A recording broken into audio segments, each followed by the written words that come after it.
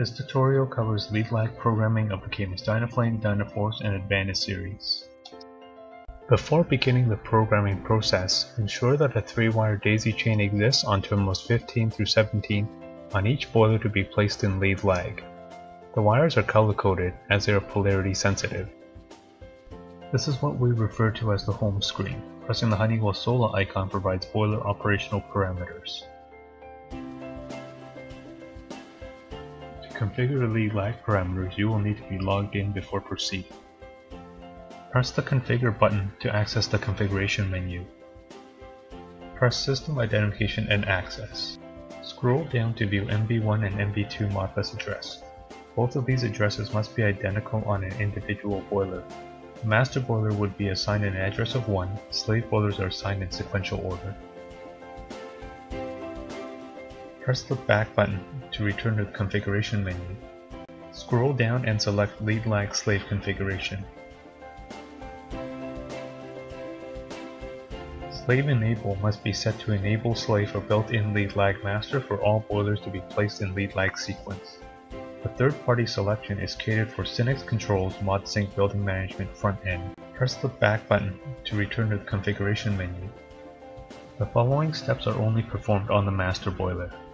Select lead-lag master configuration. Master enable must be set to enable.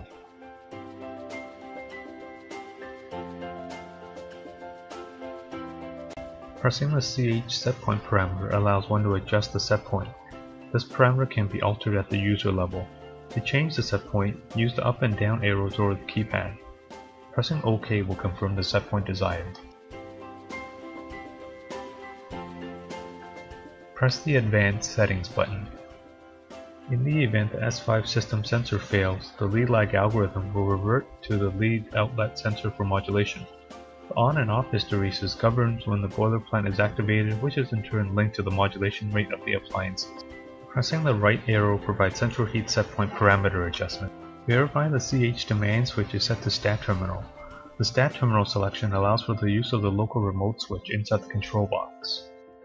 To use the 4 to 20 mA or 0 to 10 volt DC signal provided by building control panel to vary setpoint, select CH setpoint source and select S2 J8 pin 6 4 to 20 mA.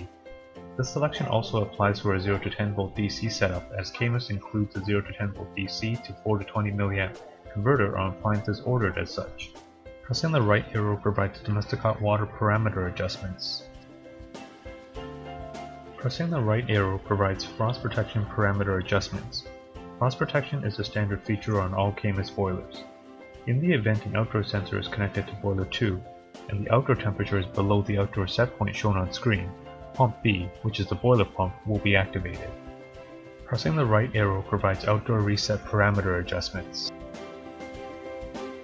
To set an outdoor reset curve, one will need to install an outdoor sensor on boiler 2. Select Enable. Adjust the temperatures as required. The minimum boiler water temperature parameter forces the boiler into operation if the modulation sensor drops below this temperature. Pressing Show Line provides an illustration of the outdoor reset curve. Pressing the right arrow provides warm weather shutdown parameter adjustment. Pressing the right arrow provides rotation schedule adjustment. From Camus, the boilers are designed to rotate every hour based on an equalized burner runtime algorithm.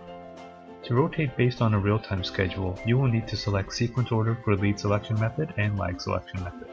The rotation can be specified in various time intervals.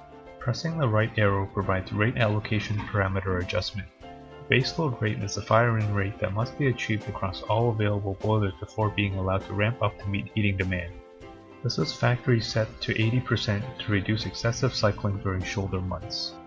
Pressing the right arrow provides Add Stage parameter adjustment. This screen represents the parameters that need to be satisfied before an additional boiler is allowed to proceed to ignition.